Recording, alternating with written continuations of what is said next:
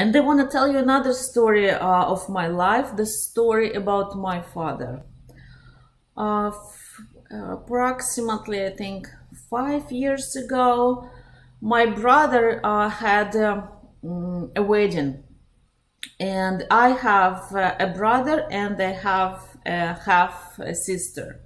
So my brother had a wedding, and before the wedding ceremony, I went to the ladies' room, and when I was coming from the ladies' room, I saw my father, and he looked at me and said like, "Wow, you look terrific. You are so beautiful. Wow." And at that moment, I felt amazing. I was like so happy. This was such a nice words that I did not hear from my father for years. And then I look at him and notice that something is not right. Something is awkward. I felt like he was looking not at me, but he was looking through me. And then I turned my head back and I saw my younger sister behind me. She was standing right behind me, and I realized that he was saying those words to her.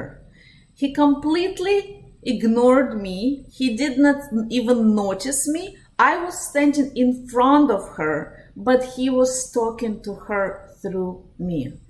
I felt terrible. I felt like it's very hard even to explain and find words how bad it was. I wanted to scream, I wanted to cry, but because it was my brother's wedding, because it was right before the ceremony, I could not even say anything. I was completely in shock. And I'm a psychologist. I've learned all those techniques, all those things, but at that moment, I felt like a child that was abandoned by the father. I was able to kind of ignore it, and I went to the wedding, we celebrated the wedding, but during the whole wedding, those painful feelings were inside of me. And when I came back to the United States, I talked to my friend, and I told her how awful I felt in Russia. And my friend told me like, "Oh my God, he should not do it. This is terrible. I can't believe your father did it. I can't believe that he actually did it. Like, oh my God." And instead of giving me emotional support, my friend told me how bad my father is, how terrible he is, and what an awful and evil person my father is.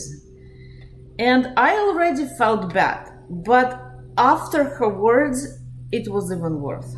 And I began to protect my father. I created excuses for him.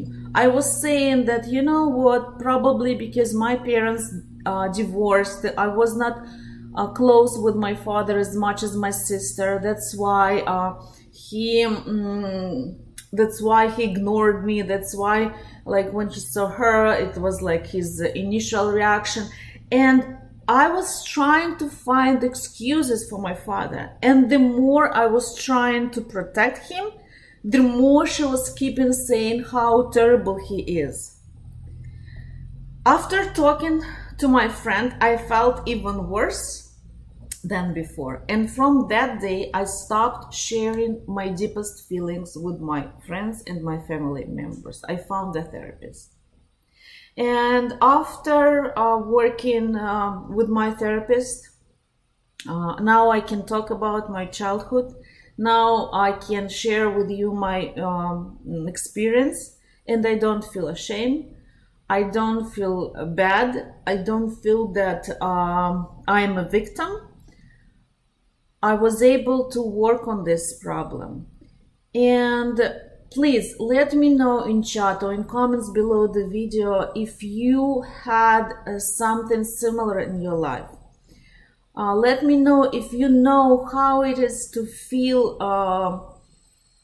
when somebody is saying bad things about your family. Although it's true, you know that your father, mother, boyfriend, grandfather is an evil person. But when you hear it from your close friends, it's even worse. Please let me know if you can relate to that, and if you were able to work on this issue. So often our friends don't know how to give emotional support. Again, I still friend with this girl. I like her. We are very close. I like as close as we can be, right? So I respect her, and I know that, again, she did not mean to be rude. She did not wanted to offend me. Often our friends, they just don't know how to give emotional support, and they don't know how to say it. They don't know what to say it, and that's why we need a therapist. Or that's why a friend cannot replace a therapist. That's why we need a psychologist, a person who will understand our feelings and who will help us to deal with it.